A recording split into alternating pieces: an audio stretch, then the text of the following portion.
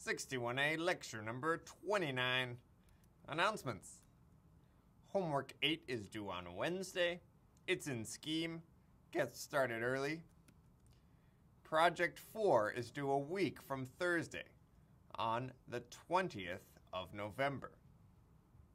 But there are several early submission bonus points available. The first one you get by turning in questions 1 through 6 by this Thursday, the 13th of November. You can get a second early submission bonus point by turning in everything through question 16 by Monday night. And you can get a third early submission bonus point by submitting your final version before Wednesday, just before midnight.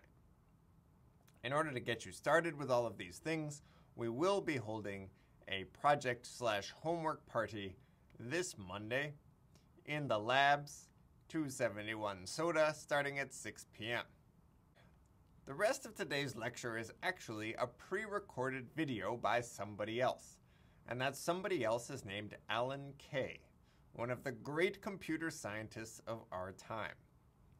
He invented the Smalltalk programming language, which is credited with the idea of object-oriented programming and message passing. So these are fundamental things in the history of the development of programming languages. He's also had an incredible influence on user interfaces, which is what he'll talk about primarily in this video. Now this video is old, and parts of it are a video within a video that's really old, showing you demonstrations of what computer systems can do. Now, I think that some of these demonstrations would be impressive even today, but in fact, they weren't done today.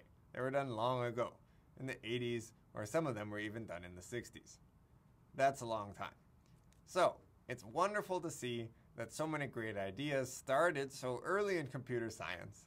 Some of them have been expanded upon recently. Some of them still are waiting to be rediscovered by students like you. I just think this video is totally packed with wonderful ideas, and so that's why I show it every semester.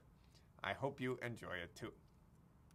Now what you're going to watch is a trimmed version that's only 48 minutes long so that it fits in one lecture in 61A. But if you want to watch the original versions, which are a little bit less than 2 hours, they are posted in 2 parts, and here are the links. If you want to go watch the whole things, that's fine with me too.